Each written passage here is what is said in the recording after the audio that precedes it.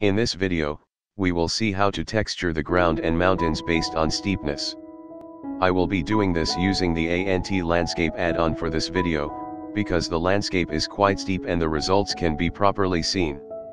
You can use the same technique for the surrounding terrain of your racetrack.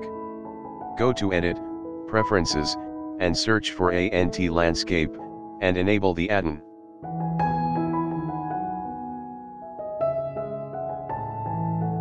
We will also be using the polygon nodes, so go to File, Append, and then find the downloaded file Blender Guru Polygon Nodes, then open Node Tree, select the 3 files inside it, and press Append.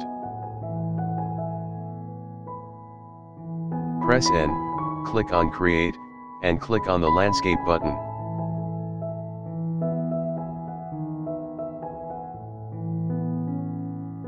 Press Alt+R to reset rotation. You can change the seed value under Landscape Noise, if you want to generate a different landscape. Go to Materials tab, and create a new material named Ground. Now go to UV Editing window, press A to select all faces of the terrain, press U, and select Unwrap. Now go to Shading window.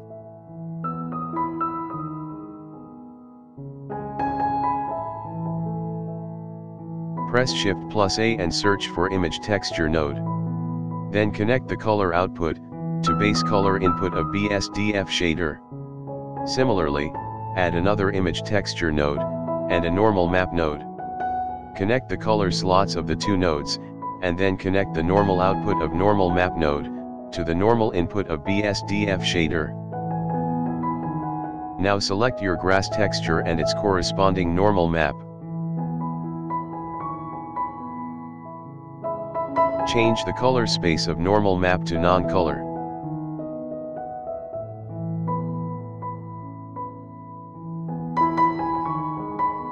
If you don't have your Node Wrangler add-on enabled, go to Edit, Preferences, and select Add-ons. Search for Node Wrangler, and enable it.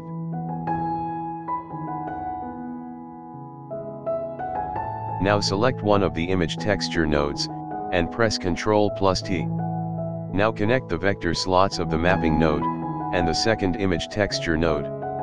Now you can change the scale values according to your texture. Now maximize the roughness value and decrease the specular value. Now add a polygon color variation node from groups. Link to download the nodes is in description. Drag and drop the color variation node between the first image texture node and the BSDF shader. It will make the connections automatically. Set the parameters to your liking. It will give the grass different hues in different places, randomly.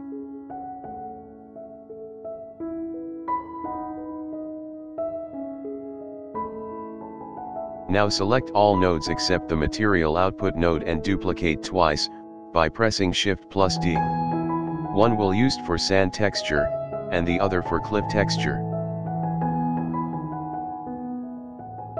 Open the sand texture and its corresponding normal map in the second group of nodes. Also change the color space of the normal map to non-color.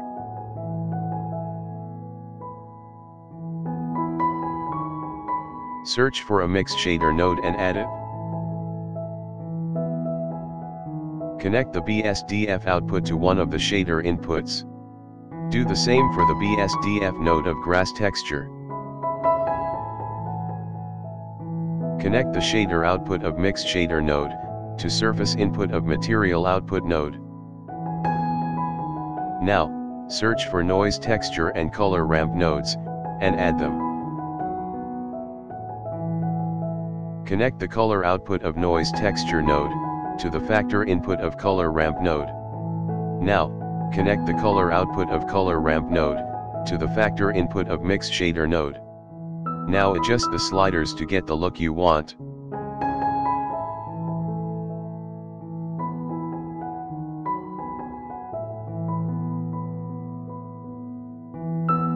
Now open your cliff texture and the corresponding normal map.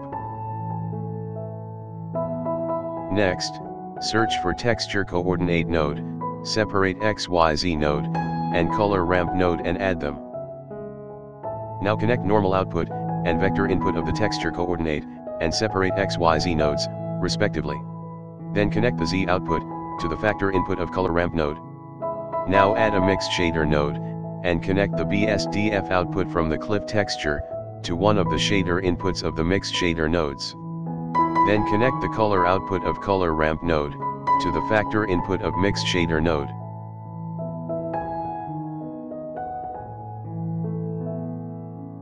Now connect the shader output of the first mixed shader node to the shader input of the second mixed shader node. Finally connect the mixed shader to the surface input of the material output node.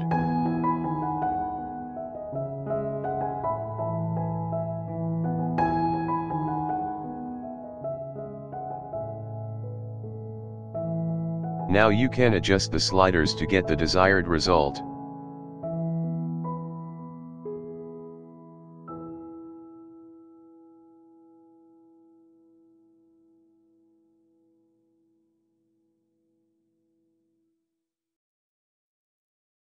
This same procedure can be used for texturing surroundings of the racetrack, based on steepness of the terrain.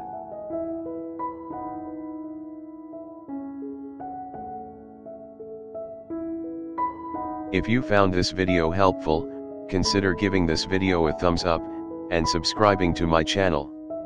I will try to provide links of the textures in the description.